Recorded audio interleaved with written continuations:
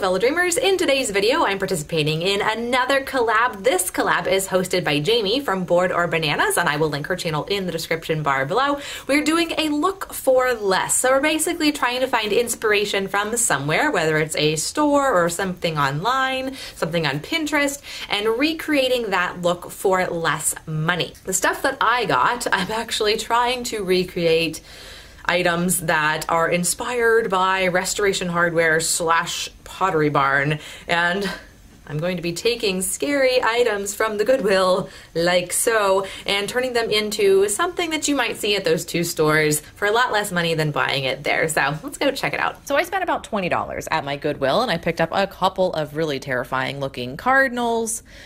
This is a salt shaker owl, which I thought was pretty cute, but hopefully nobody knows it's a salt shaker. And then I got a basket, a terrifying looking owl, a vase, and some potpourri, and some greenery. I guess it's called greenery. It's not green, but it's close. And then I went to the Meijer right next door and I picked up some spray paint for just a couple dollars. This was kind of a teal blue color, and then I got a cream color. So after spray painting, this is what it looked like. So much nicer, right? That plate actually came from another part of my house. It was originally black and red, and so I spray painted it white. But take a look at this bird. It's so much nicer now that it's a white color. So for the potpourri, that's why I got the basket to put it in.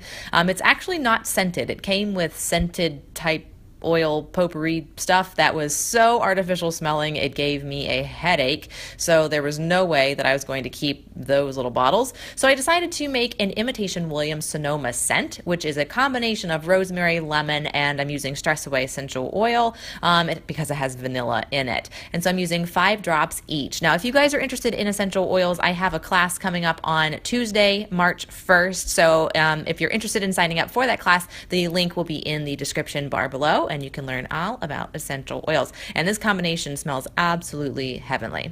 So here's the before. This is my mantle. I have nothing on it at all. And here's the after. How about that? So it looks actually, I think, pretty good. I think it looks a little bit better in real life than it does on video.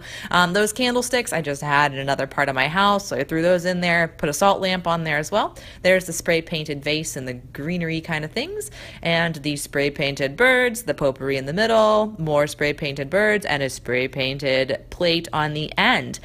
I think it looks really nice. I mean, you know, compared to what it looked like before, this is totally something you would see at least, if not at Restoration Hardware, at like maybe World Market or at Michael's or Marshall's, any of those places. I think it turned out pretty good.